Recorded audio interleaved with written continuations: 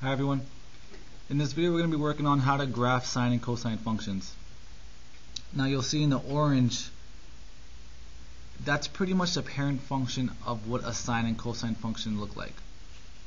So what we're going to first do is we're going to kind of focus on what happens when there's an a, what happens when there's a bx and a c, what happens when there's a d. Now the most important thing you want to know is this a right here. This a. This is considered your amplitude. Whatever number that is, it's always an absolute value. And that's going to tell you how high and how low your graph actually goes. Also, it's also going to tell you the highest and lowest point, meaning those are your max and mins. The next part, the b.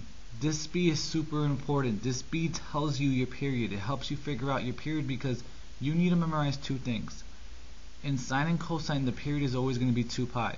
So to figure out what's going to happen to it, you're going to take your 2 pi and put it over b whenever there's a number in front of x, which we'll work on. The c tells you how far you go left and right, and the d tells you how much you go up and down. Now knowing that, your next step, after you figure out your amplitude, your period, you're going to work on your points. Period over 4. And it'll make more sense in a little bit. But the reason is, any sine and cosine function goes up to 2 pi. And you're going to notice that the first period, the first cycle, remember a period is also called a cycle because it's one length, they all have 4 spaces. So because they have 4 spaces, they're equally spaced out. That's why we divide it by 4, which will make a little bit of sense when we actually do an example. Before we actually go ahead and do an example, we need to know what a sine function looks like. If you remember, the number in front of this is your a. So in this case, the number in front of sine is a 1.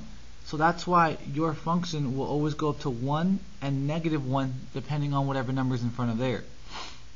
Also, remember how I told you it was 2 pi? And to figure out the length, you're going to have 1 space, 2 space, 3 space, 4 space.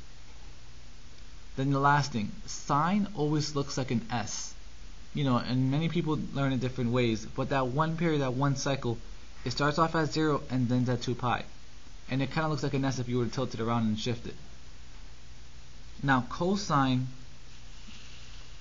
has the same thing. Whatever this number is, that's your a. Whatever number is in front of cosine, that's your a. Reason why it's going to start up here and end down here. Highest point and lowest points, your max and your mins. Now cosine is kind of unique. The way I memorize it is I kind of think of cosine as a cup. Like if you're going to hold a cup. Sine like an S because it starts with an S. Cosine cup because it starts with C's and it helps you memorize them. And also the first period, the first cycle is 2 pi. Okay, let's do an example. So the first thing we're going to do is y equals 4 sine 2x.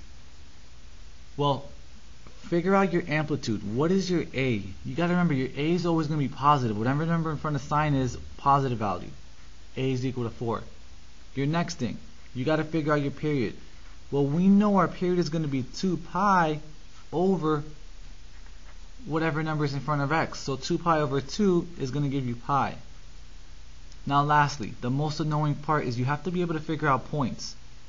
To figure out points, you're going to take your period, and remember, we're going to divide it by 4 because it's 4 spaces. In this case, it's going to give us pi over 4. Now the last thing, this is the part where you actually have to graph it. So I'm going to keep this to the side just so that we can have it. Well, looking at this chart, or looking at this graph, we know that sine is going to start off at 0 and there's going to be 4 spaces. 1, 2, 3, and 4. 4 spaces.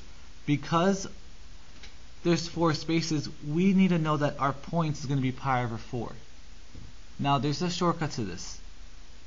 When you know that your points are going to be pi over 4, you have to figure out the first point, the second point, the third point, the fourth point. So what you're going to do is you're going to take your points and you're going to multiply by 1. Well, why 1? Because this is the first point. Each distance between each line is pi over 4. So you're going to multiply it by 1, which gives you pi over 4. So you know that this is pi over 4. Well, what about the second point? The second point is 2 distances, so you're going to multiply pi over 4 times 2, which gives you 2 pi over 2, which then simplifies, 2 pi over 4, which simplifies to give you pi over 2. you know that's your second point.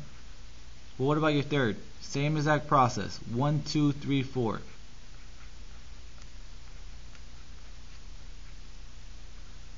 And then lastly, the fourth point, so you're going to multiply by 4, and this is going to end up giving you pi. Which makes sense because what is the period? How long is that first cycle? Pi. You see how the last one's always going to match up every single time. So you know this is going to be pi. Well, now you have your points. Well, what about how high and how low I go? Well, what was your A again? Your A was 4. So you're going to go up to 4. 1, 2, 3, 4. As well as negative 4. And that's how high and how low you go. So now the next part is just use just graph everything. So what you're going to do, you have to memorize that sine starts off in the center. The next point is going to go up. Then back to center.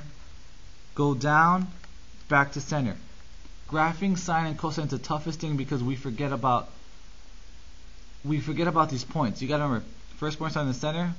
Up, center, down, center. Connect your lines. And you get a graph. Now sometimes some teachers will ask you to graph 2 periods.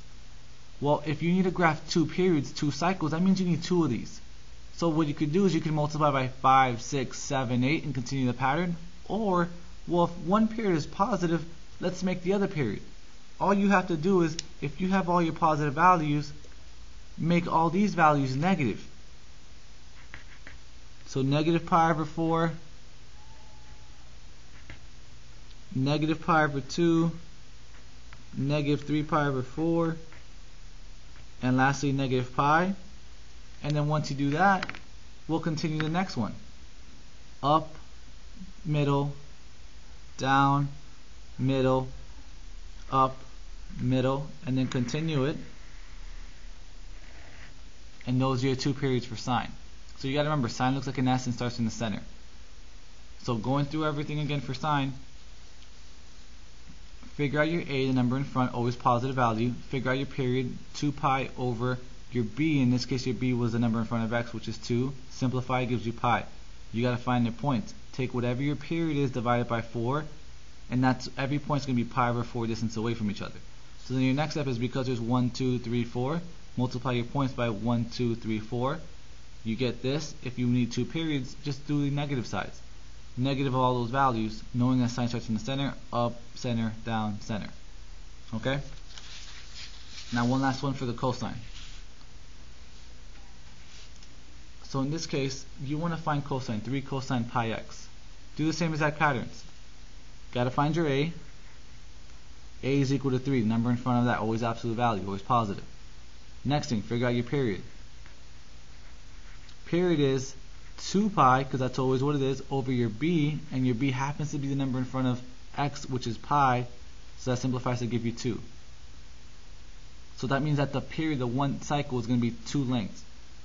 Now you got to find your points. Take your period, divide it by 4, because there's 4 equal spaces. Simplify it, you get 1/2. Now your next thing is, we'll come back to your chart, draw your 4 spaces. 1, 2, 3, 4. And if you want negative, 1, 2, 3, 4. And let's actually find these lengths. You're going to find the points. 1/2 times 1, because this is your first point.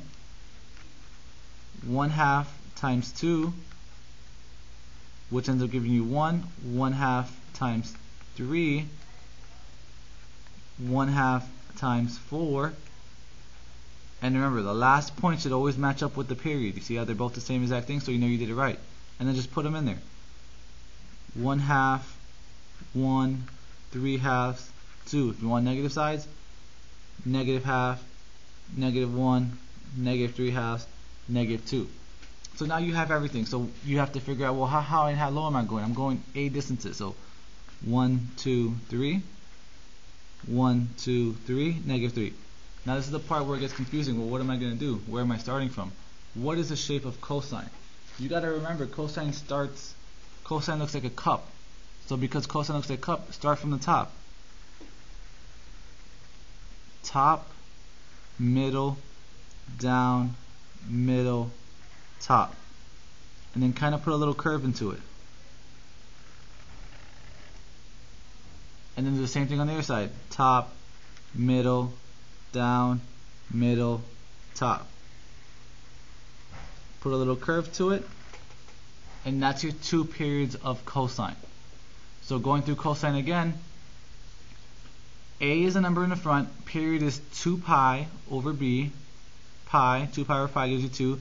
Find your points, divide your period by 4. Why 4? 4 spaces, 1, 2, 3, 4. Then take your points, multiply by 1, 2, 3, 4. Remember the last point should always match up with your period. Then come to your graph. Because your cosine, your amplitude is 3, you're going to start off at 3, looks like a cup, and then that'll be the finished graph. Alright, thanks for watching, hope it helped.